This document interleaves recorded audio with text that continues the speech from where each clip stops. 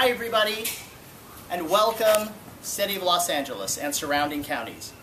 I want to introduce to you native grass. My name is Mike Garcia, founder of Enviroscape LA, sustainability expert, and there's something really disturbing that's, to me, as a lover of nature and the environment. People are ripping out their lawns and they're replacing them with gravel or mulch, or they're doing just dirt.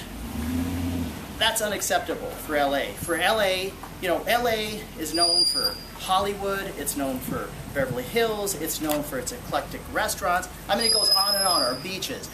But most of all, it's known as this lush, beautiful paradise. And what's going to happen, what kind of legacy are we going to leave for the future generations if we pull out all the green, especially our grass? So the reason people are pulling grass out, and it breaks my heart to know this, but it's because typical grass, traditional grass, it needs too much water to live and look great.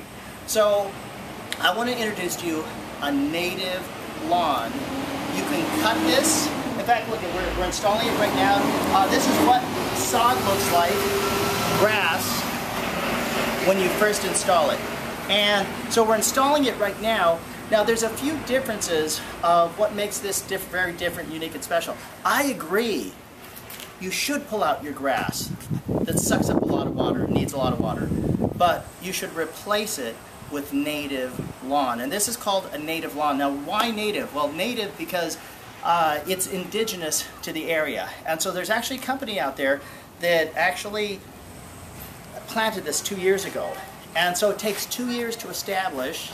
But once it's established, you cut it with a sod cutter, you can deliver it wherever you want. So we prep the soil. We actually ran underwater drip irrigation lines. It's this drip tubing that's a round tube about every 12 inches. I actually did a YouTube video of it. I posted it yesterday. But every 12 inches there's a drip line going through this grass. And then we set it up with a rainbird valve, rainbird copper shield drip irrigation, set up the ARV, we set up the clean out, that's all the drip irrigation stuff. Then once you're ready, you level it, you mend your soil, you level it, and then you lay down your native lawn.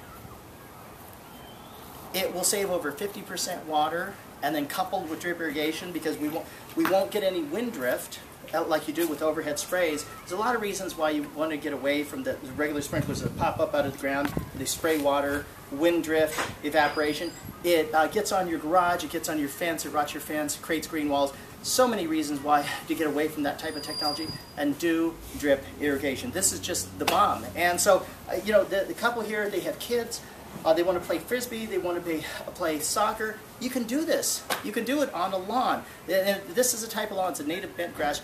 You only have to cut it every other week, so you don't have to have the gardener come every week. It's just an every 2 week thing. And it uses a fraction of the water that a normal lawn does. So you can have your lawn, you can play on it, looks beautiful, and it's a carbon sink. It sucks carbon out of the ground, and it gives us oxygen in return. And when it rains, unlike concrete, it actually sucks in water and it recharges water in the ground. There's so many reasons why we need to continue to pursue this type of technology and why we need to do it in our yards. This is Mike from Enviroscape LA signing off. When you think sustainability, think Enviroscape LA.